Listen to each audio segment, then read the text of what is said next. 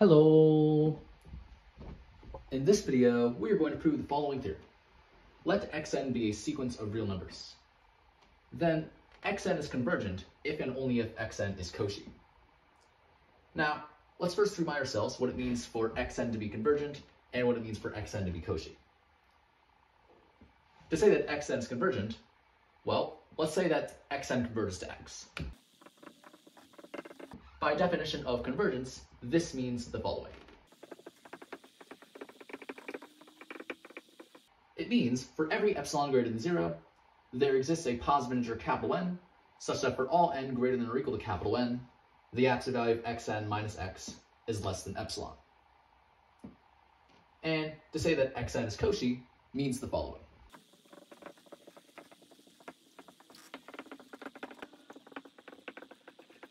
It means for every epsilon greater than 0, there exists a positive integer h, such that for all n and m greater than or equal to h, the absolute value of xn minus xm is less than epsilon. Now really, we want to prove xn is convergent if and only if xn is Cauchy. So to do that, we're first going to prove if xn is convergent, then xn is Cauchy, and then we're going to prove if xn is Cauchy, then xn is convergent. So let's start out with the forward implication. We want to prove if xn is convergent, then xn is Cauchy. So let's suppose that xn is convergent. This means that xn converges to some value, and I'm going to call that value x. The whole goal is to prove that xn is Cauchy, which means we want to prove that this second statement is true. And since we're trying to prove a statement about every epsilon greater than 0, let's give ourselves an arbitrary epsilon greater than 0.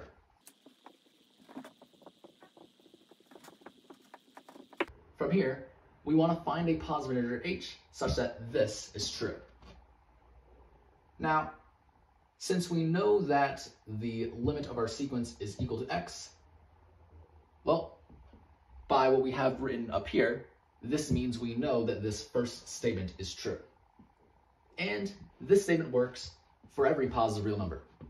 So in particular, it must work for the positive real number epsilon over 2. So, taking epsilon to be epsilon over 2, we have that this statement is true. So, there exists a positive integer capital N, such that for all n greater than or equal to capital N, the absolute value of xn minus x is less than epsilon over 2.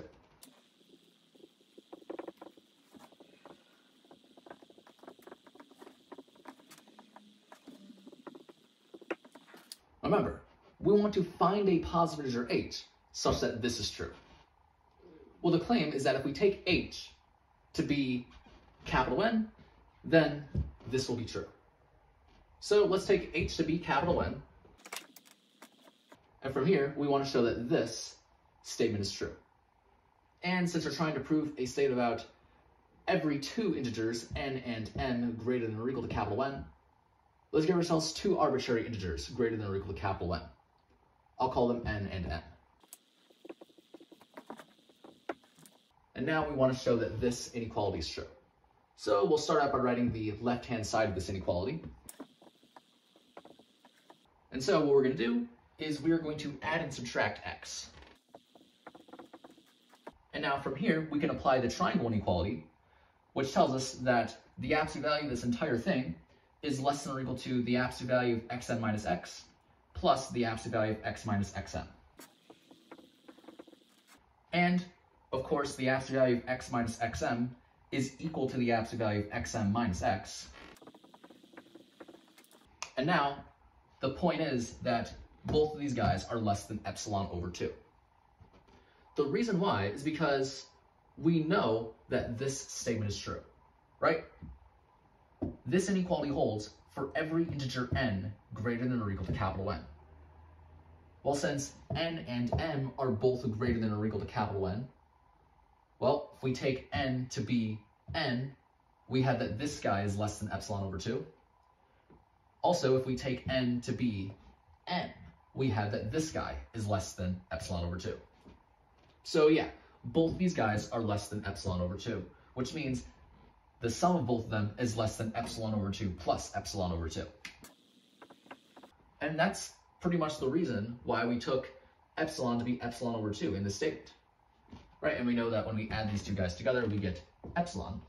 And so we have shown that the absolute value xn minus xm is less than epsilon, which is exactly what we wanted to show. And so we have proven this statement, which proves that xn is a Cauchy sequence.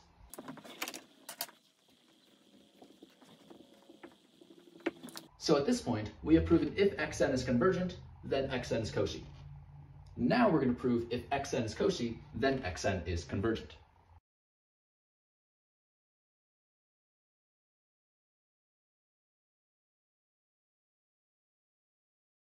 So we're trying to prove if xn is Cauchy, then xn is convergent. So let's suppose that xn is Cauchy.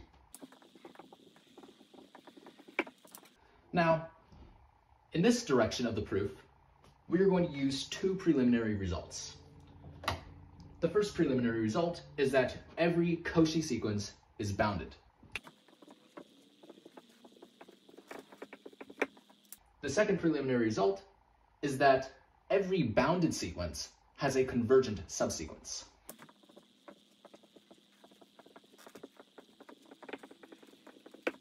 So first of all, since xn is a Cauchy sequence, we know that xn is bounded by our first preliminary result.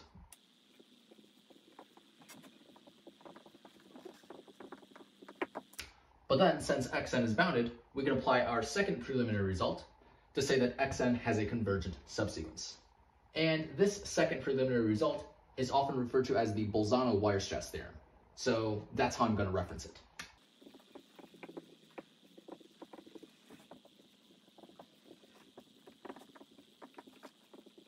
And so I'm going to call the convergent subsequence xnk. Now, let's remind ourselves how subsequences work. Basically, we have a strictly increasing sequence of positive integers. n1 is less than n2, and so on and so forth. Less than nk, and so on and so forth. This is a strictly increasing sequence of positive integers. And since they're all positive integers, certainly xn1, xn2, xnk, all make sense, right? So that's really what this subsequence is. It's the sequence which goes xn1, xn2, xn3, and so on and so forth. Now, a property of strictly increasing sequences of positive integers like this is that n sub k is greater than or equal to k for every positive integer k. So we're going to use this fact in our proof. So now, since xnk is a convergent subsequence, we're going to say that it converges to the value x. Now remember, the whole goal has been shown if xn is Cauchy, then xn is convergent, right? We've supposed xn is Cauchy, and now we want to show xn is convergent. Well, the claim is that xn converges to x as well. And this claim makes sense, because if you recall, a property of subsequences tells us if xn converges to x, then every subsequence of xn also converges to x. So yeah, if xn converged to another value, then that would imply xnk doesn't converge to x, which that's clearly not the case. So this claim makes sense. And so to prove this, well, let's go back to the definition of convergence of a sequence. As we wrote down earlier, this just means this. Similarly, to say that xnk converges to x means the following. Means this. And then let's again remind ourselves what it means for xn to be Cauchy. It means this. So now, to prove xn converges to x, what that means is we want to prove that this first statement is true. And since we're trying to prove a statement about every epsilon greater than 0, let's give ourselves an arbitrary epsilon greater than 0. From here, we want to find a positive integer capital N such that this statement is true. Now, we know that the subsequence x and k converges to x. And that means we know that this second statement is true. And this second statement works for every positive real number. So in particular, it must work for the positive real number epsilon over 2. So if we take epsilon to be epsilon over 2, this means we have that this statement is true.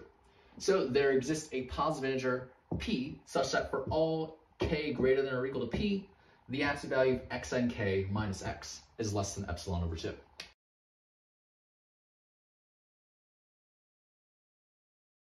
We also know that xn is Cauchy, which means we know that this third statement is true. And since this third statement works for every positive real number, then in particular, it must work for the positive real number epsilon over 2. So taking epsilon to be epsilon over 2, we have that this statement is true. So there exists a positive integer h such that for all n and m greater than or equal to h, the absolute value of xn minus xm is less than epsilon over 2.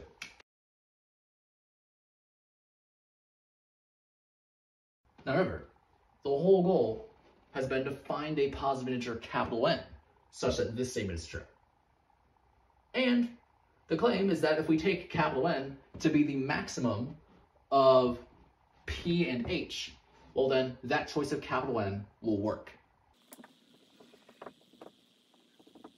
So taking capital N to be the maximum of P and H, we proceed to show for all n greater than or equal to capital N, the absolute value of xn minus x is less than epsilon. So since we're trying to prove a statement about all n greater than or equal to capital N, let's give ourselves an arbitrary n greater than or equal to capital N. And now we want to show that absolute value of xn minus x is less than epsilon. And to do that, well, let's start out by writing the left-hand side. Now what we're going to do is we're going to add and subtract xn sub capital N. So just like that. And by the triangle inequality, the absolute value of this entire thing is less than or equal to the absolute value of this guy plus the absolute value of this guy. Now the point is that these two guys are less than epsilon over 2. And we can show that because this just comes from our choice of P and H. Right? Remember, since capital N is the maximum of P and H, we know that capital N is greater than or equal to P and greater than or equal to H. First of all, to see why this guy is less than epsilon over 2, well, since capital N is greater than or equal to P, and this statement works for every integer greater than or equal to P, then in particular it must work for capital N. So taking k to be capital N, we have that absolute value of x n sub capital N minus x is less than epsilon over 2. So this guy is less than epsilon over 2. So then, why is this guy less than epsilon over 2? Well, that comes from our choice of h. Right? We know that this statement works for every two integers, n and m, greater than or equal to h. So in particular, we should be able to take n to be the n we introduced here, and we'll take m to be n sub capital N. And are these valid choices? Well, we should check to see if n and n sub capital N are greater than or equal to h. Well, since n is greater than or equal to capital N, we have n is greater than or equal to capital N, which is greater than or equal to h. So n is greater than or equal to h. Also, n sub capital N is greater than or equal to h, because based on the result we have here, n sub capital N is greater than or equal to capital N, which we know is greater than or equal to h. So both of these guys are greater than or equal to h, which means they're valid choices we can make here. And therefore, x of n minus x of n sub capital N the absolute value of that is less than epsilon over 2. So this guy is less than epsilon over 2. So since both of these guys are less than epsilon over 2, their sum must be less than epsilon over 2 plus epsilon over 2, and that's just equal to epsilon. And so that shows that this inequality is true. So we have proven this statement, which proves xn converges to x, and therefore xn is convergent. So we have proven if xn is Cauchy, then xn is convergent. So we have proven both directions of the if and only if. And so this completes the proof. And so yeah, that's pretty much it for this video.